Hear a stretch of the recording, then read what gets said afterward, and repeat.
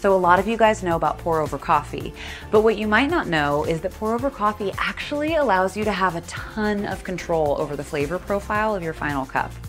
So how do you do that? Let me show you. So let's get our equipment and our ingredients. You're gonna want your Lifeboost coffee. Now you can get ground coffee or you can get whole bean. If you're using whole bean, you definitely wanna have your grinder. Then you'll need a filter. We're using a reusable filter, but you can also use paper filters if that's what you have. Finally, you need some sort of kettle. Now we like a long gooseneck. It works really well and helps you control your pour. So now we're gonna grind our coffee, which depending on how strong you want your brew, you're gonna use 1 to 2 tablespoons per every 6 ounces of water.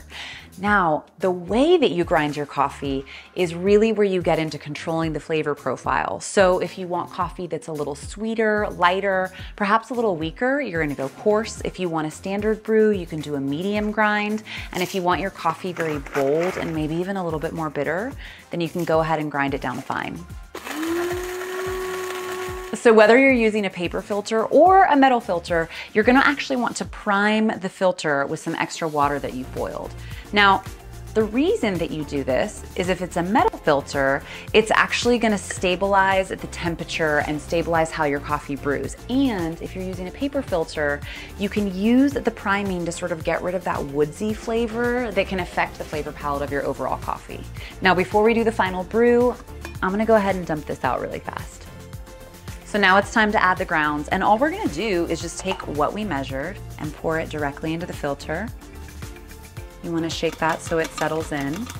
So now we're gonna do something which maybe you know about, maybe you don't. It's called blooming the coffee.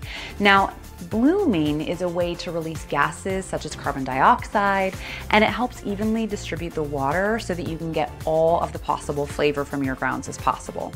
So how do you do it?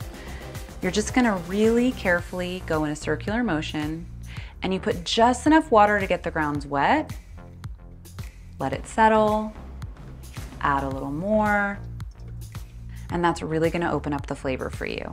So now that I've finished the blooming process, I'm just gonna take all the rest of the water and pour it over the grounds. The entire brewing process should take about 3 to 4 minutes. Enjoy.